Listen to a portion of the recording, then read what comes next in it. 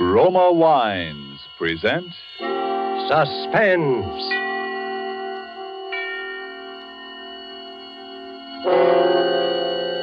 Roma Wines, made in California for enjoyment throughout the world. Salud. Your health, senor. Roma Wines toast the world. The wine for your table is Roma Wine, made in California for enjoyment throughout the world. This is the man in black, here for the Roma Wine Company of Fresno, California, to introduce this weekly half hour of Suspense. Tonight in Hollywood, Roma Wines bring you the distinguished actor who has just won the New York Film Critics Award for his performance in Watch on the Rhine, Mr. Paul Lukas. The suspense play which stars Mr. Lukas and which is produced and directed by William Spear is called A World of Darkness.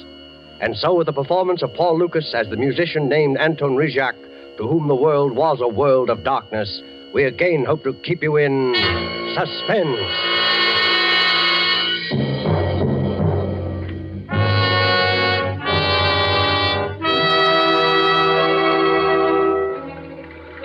All patrol cars in J area, J for Johnson. All patrol cars in J area go to 325 West 52nd. 325 West 52, a theatrical rooming house, homicide. This is homicide. A young woman stabbed. That is all.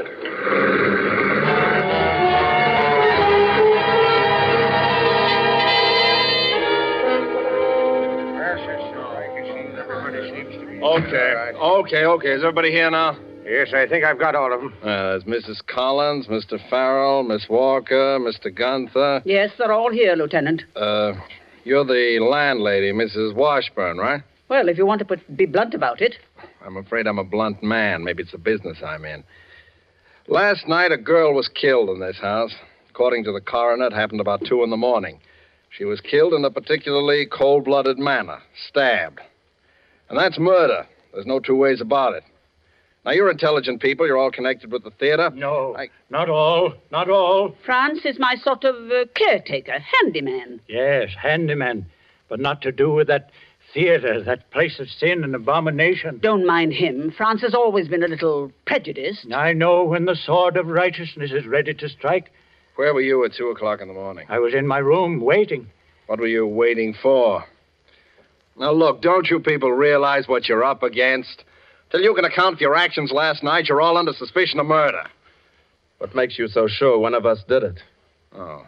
You were Miss Nancy Collins' fiancé, is that right, Mr. Farrell? Yes. What were you doing last night? I was out working. Anybody see you? I don't know. I don't think so. How do I know? What were you doing out walking around at 2 o'clock in the morning? Well, after what happened, Oh? What happened? Oh, nothing. I was upset, that's all. Why don't you tell him the truth, Daniel? The truth?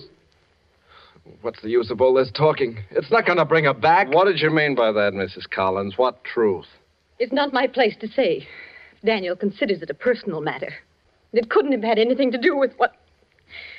Oh, I'm sure no one is concealing anything of the slightest importance. Everyone loved Nancy. Everyone. Please. I know what you're getting around to. Why, Kay. That everyone loved her but me. That I hated her. But I didn't. Well, not enough to do a thing like that. Where were you at 2 this morning, Miss Walker? In my room. Can you prove that? No, of course I can't. That's the whole thing, don't you see? No, listen. Who's playing that piano? That's Mr. Rejek in the room across the hall. He's a musician. Does he live here? Yes. Why didn't you tell me? I thought you said everybody was here. No use talking to him. He doesn't even know about it. Will you please let me handle this? Really, Lieutenant, he couldn't tell you anything. You see, You get him in here, Haggerty. Go get him. Okay. Now, listen. You people have got an awful lot of explaining to do. None of you can prove where you were or what you were doing or why you were doing it. What about you, Mrs. Collins? You don't think... After all, I am poor Nancy's mother. Mrs. Collins, I'm just trying to get at the facts. You have the room next to Nancy's. Didn't you even hear anything? No. I've had insomnia for years. I have to take a strong sedative every night. Here comes Mr. Rejek. Oh, Mr. Rejek, I'm sorry to disturb you, sir. I didn't realize that... That I was blind? Oh, it is no matter. I was waiting for you to send for me, officer. You knew the police were here? But of course. Oh, Mrs. Washburn, has anyone seen anything of Carl yet this morning? No, not yet. Who is Carl, Mr. Reja? My Belgian police dog, who guides me. He has wandered off somewhere. Although I cannot say I blame him. It is not much fun being a companion only to a blind man. Oh, well, he'll come back. That kind always does. Oh, I'm not worried. But now you wish to speak of the terrible thing that has happened to poor Nancy. Oh, you know about that? Unfortunately, yes. By the way, here is the key to her room. It was locked and you were obliged to force it, were you not? Why, yes, but how did you? How do I have the key? And how do I know? You see, I'm a blind man. But there are many ways for a blind man to know many, many things. Yes, I see. Poor Nancy. Poor child. How much do you know about that? Quite a bit, I'm afraid. I know how she was killed. I know why she was killed. And I know who killed her.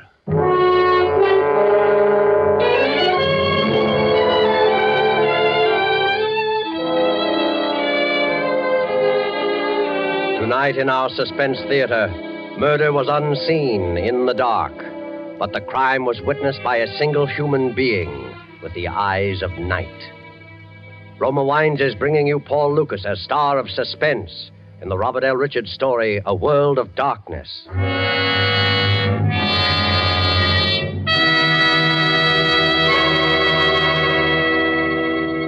You have heard the prologue for tonight's tale of Suspense. Before we return to the scene of our drama, let me take a moment to offer a practical reminder. Sudden calls on your hospitality suggest the advantages of having several Roma wines always on hand. For smart and gracious entertaining, nothing can take the place of a glass of Roma wine, whether as an enjoyable beverage by itself or on the table with meals. And look how economical entertainment centered around good wine can be. Only a few cents a glass when you choose the largest selling wines of America, Roma wines. Location of Roma wineries in favored wine districts of California and Roma's vast experience and skill as winemakers explain why wine connoisseurs of other lands hail Roma wines and keenly enjoy them. So you know you are complimenting your guests' good taste when you serve Roma wines, made in California for enjoyment throughout the world. And now it is with pleasure that Roma Wines bring back to our sound stage Mr. Paul Lucas in A World of Darkness, a tale well calculated to keep you in suspense.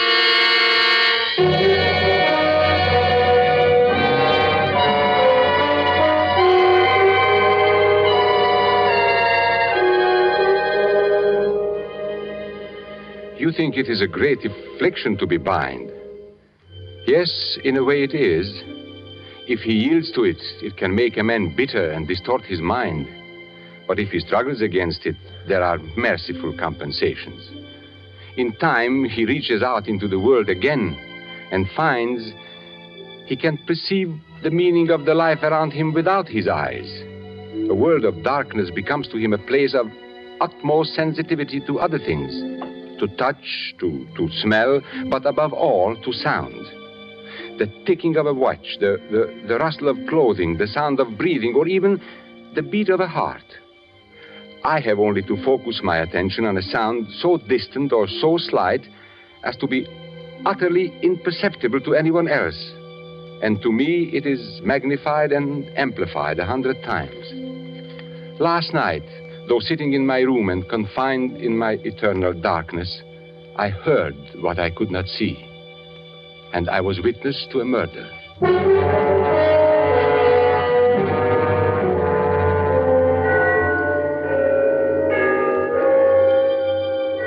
The bells of Trinity had just run the 3/4 hour.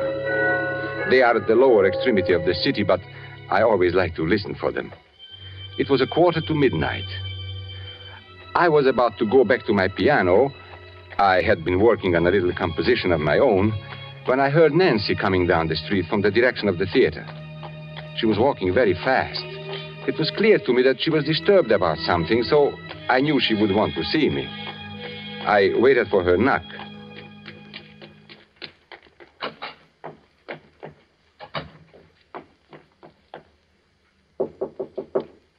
Anton. Yes, Nancy, come in. Oh, you are troubled. What is it? How did you know? You know I can always tell these things. See, even Carl knows. Oh, hello, Carl. He's so nice. You're both so nice. Carl and I. Huh? You know he loves you, Nancy. I think he really does. Almost as much as he loves me. I know. Oh, I'm going to miss you both terribly. You are going away? Anton, I'm going to marry Danny Farrell. To marry? Yes, he's quitting the stage and he's going into the army. I'm going with him. That's what I want to tell you about.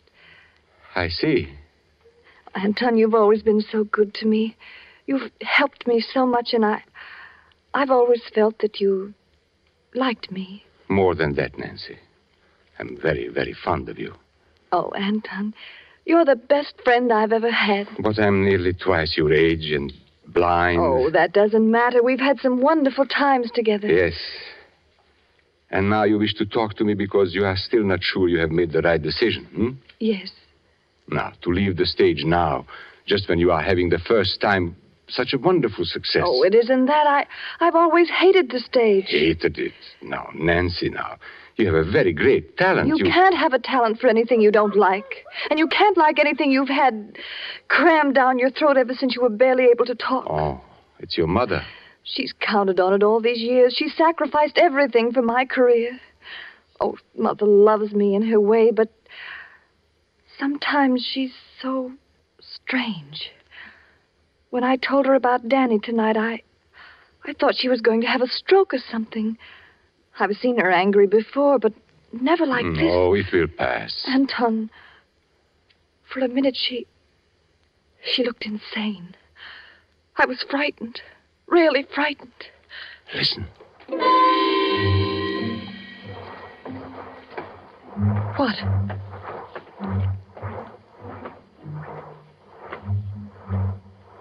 Anton, what is it?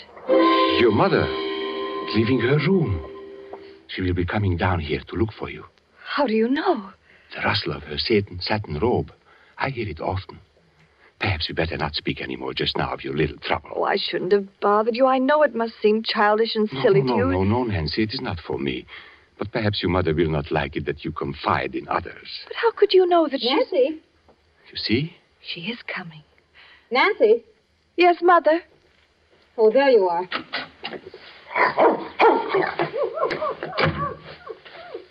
I thought you might be here. Good evening, Edna. Nancy, you really must come upstairs now. If I'm going to have your new dress ready for the equity party, I've got to cut it from the pattern tonight, and I want you to help me. Mother, I'm not going to the party. Why, Nancy, of course you are. It's very important. Mother, do we have to go through it all again? Nancy, dear, I'm sorry I lost my temper this evening. I know this seems like the only thing in the world that matters just now, love and all. But you simply can't walk out of the lead in a hit play and ever expect to be successful. I don't want to be successful. Can't you get that through your head? After I've slaved and skimped and planned all these years. You'll be all right, Mother. There'll be enough.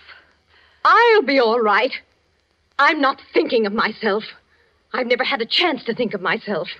Only last week I drew every penny of my own savings and took it out in an insurance policy on you. $100,000. So that you'd have something for your old age. You shouldn't have done that, Mother. And now you want to throw away everything I've done for that harebrained boy. But, Edna, if Nancy is in love... You keep out of this. Mother, please. Oh, I've watched you too, Anton Rejak. But I knew she wouldn't have anything to do with a blind man. Mother. You couldn't see her. But you could touch her, couldn't you? You could be in love with her. Well, I hope you see now what a fool you've made of yourself. You fool. You blind fool. Fool. Down, Carl. Quiet. He struck me. I'm sorry. You deserved it, Mother. I think you'd better go now, Edna. Nancy, I want you to come upstairs right away. We're going to cut out your new dress tonight. Oh, Anton, forgive me. No, it is nothing. I'm sorry I did what I did, but I was afraid she would become hysterical. Anton, I didn't know. Believe me, I didn't know. No, I did nothing. You had better go up to her now. Yes. Oh, I'm afraid. Oh, but there is nothing to be afraid of. Yes. But I'm afraid.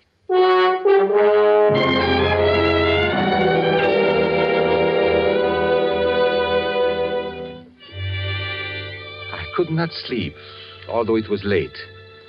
I tried to go back to my work, but my attention wandered. I could not keep from mind from what was going on in that room upstairs.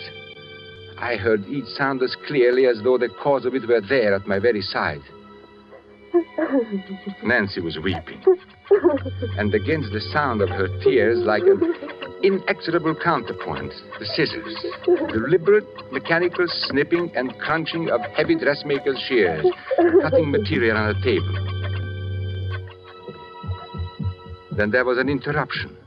Footsteps running up the stairs. The footsteps of Danny Farrell. I knew what would happen then. Mrs. Collins, you've got to listen. So I did not want to listen. Here. Nancy, but for a moment I did. Danny, I don't know what to do. Well, it's about time you found out, isn't it? I shut my mind to it. I didn't want to hear anymore. There was to be another quarrel, another agonizing scene. And then presently I heard the steps again. Slow and heavy this time, coming down the stairs. They went towards the front door instead of to his own room. He was going out. I did not know what he might do. I went to my own door, and as casually as I could, I opened it. Oh, hello, Anton. Why, hello, Danny. Were you going out? For a little walk. It's late. I guess it is. I'm sorry, Danny. You know about it, do you? Yes, Nancy told me tonight. There was a scene with her mother again. But it will come out all right. Oh, no, it won't. Why? Nancy's changed her mind. Or rather, her mother's changed it for her. Oh, the poor child. Anton, Nancy's a lovely girl. She's the loveliest girl in the world. But she's weak. Oh, but we are all weak in one way or another. But she doesn't know what she does to people. She doesn't know the torture she puts people through. No. And I can't stand it any longer. If I can't have Nancy, I'll do something. Danny, now, it will be all right. It can't be all right. How do I know it won't go on like this after we're married? Oh, I'm crazy, I suppose, but I know how these things are. Two young people in love cannot be kept apart by anyone or anything in this earth. No, Anton. I thought it over and over every way there is. It won't work. Oh, come in. Anton, I didn't know you were here, Danny. Okay. I just heard the news. Over at the theater. Congratulations. Thanks. I suppose I had to say that. You know I don't mean it, Danny. Please, Kay, I don't think you love her, Danny. I don't see how you could. Kay, I don't want to talk about it tonight. Are you afraid to talk to me, Danny? Are you? I'm sorry, Kay. Good night, Anton. Danny. Danny, listen to me. Danny! Oh, let him go. He's upset tonight. He's upset. He's upset. Kay, stop it. Get hold of yourself. I love him. I love him. I can't let him go. Oh, but you must, don't you see? He's going to be married. Before she came along, he couldn't even think of anyone but me. Well, she planned it very nicely. Just the way she's planned everything else. She doesn't care how many lives she wrecks, including his. But it won't be so easy this time. Kay, you are talking foolishness. Listen, Anton. Before I'd let her get away with this, I'd kill her. So help me, I'd kill her.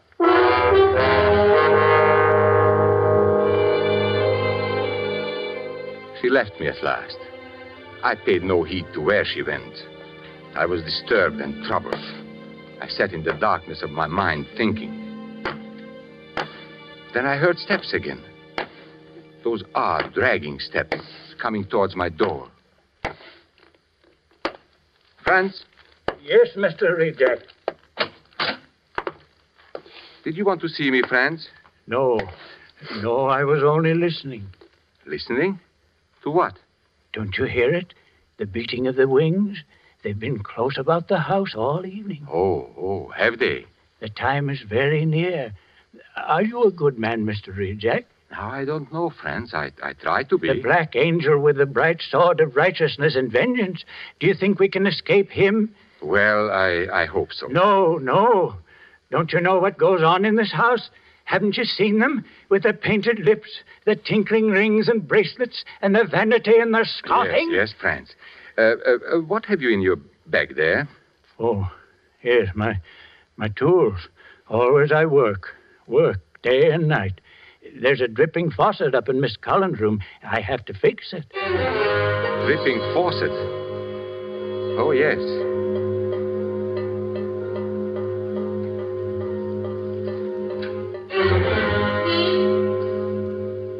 What's the matter, Mr. Reject? Did you think of something? Oh, yes.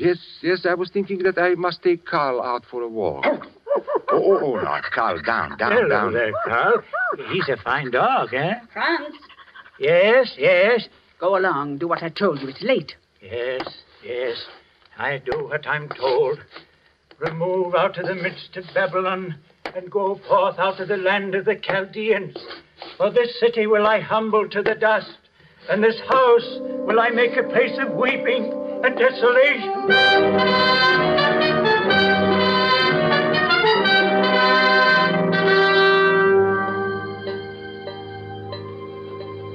The moment the old man called my attention to the faucet, I had heard it. When I went back into my room, I still heard it. I heard the old man tinkering with the pipes. Then the dripping grew less and stopped. Then the shears began again. Those long, sharp scissors cutting the dress. I forced myself to return to my work, and for a while I heard nothing more.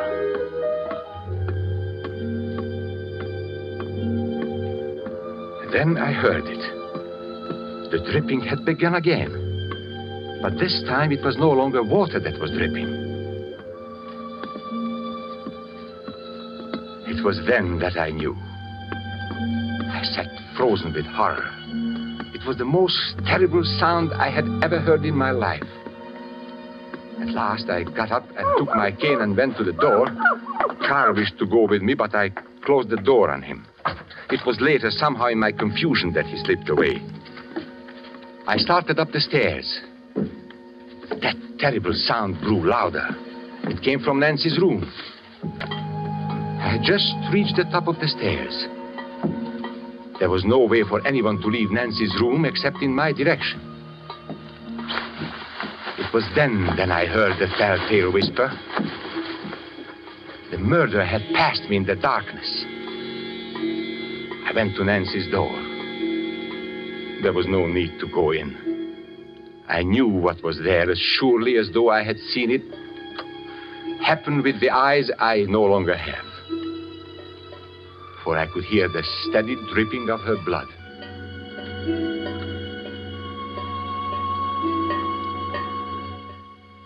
I closed the door and locked it.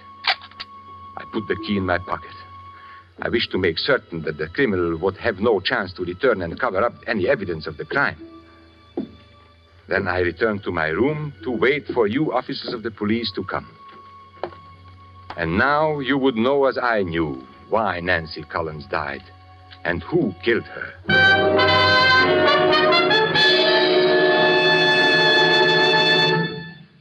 Well, do all you people here confirm what Mr. Rejack says about your movements last night? Wait. What did you mean about the telltale whisper? Now, what is the use of any longer pretending, Edna? You killed her. Now you must pay for it. No. Now, doubtless you have already found her fingerprints on the scissors with which Nancy has stabbed. Oh, naturally, they were Mrs. Collins' scissors anyway. And I have a suspicion that you will find the insurance policy she took out on her daughter's life only last week that makes Edna Collins the beneficiary in the event of Nancy's death. No, I didn't do it. You better take her along, Haggerty. All right, come on, man. No, please, wait a minute. Maybe I've been selfish, but I loved her. He's lying because he hates me for what I said. No, please! Well, Mr. Rejack, I guess several people owe you their thanks for this. And you owe me nothing. If it could only bring her back to life. Come in. We found Mr. Rejack's dog, ma'am, down in the cellar. Been there all night. Here, Carl. Carl, my poor old Carl. Here, Carl. Carl, what's the matter now? Where are you? Grab him, somebody. Grab him. Pull it back. You. Carl, Kill him. Carl, what's the matter? Don't you know me? Mr. Rejak, you say you shot your dog in your room before you went upstairs last night. Yes. Yes. You're certain? Well, but of course. And you say you did not go into Nancy Collins' room after you discovered the murder? No.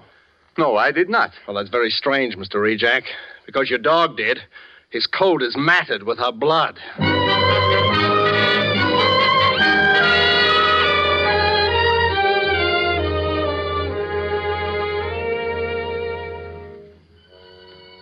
I realize now that the dog must have followed me. I heard him whimper when I struck. Then somehow he disappeared. But before I locked the room, the beast must have fawned on her where she fell. Yes, I killed her. It is no matter now. She will marry no one now, nor will I. Yet it is true I heard those things. Yes, most of them. You would be amazed what I can hear. Now, even from where I sit, I can hear the men at work at the place where they will take me, although that place is many miles away. They are hammering on the scaffolding in preparation for me. And now they are clambering up on the platform. And now they are about to test that ingenious device that will snuff out my life. Listen. They spring the trap.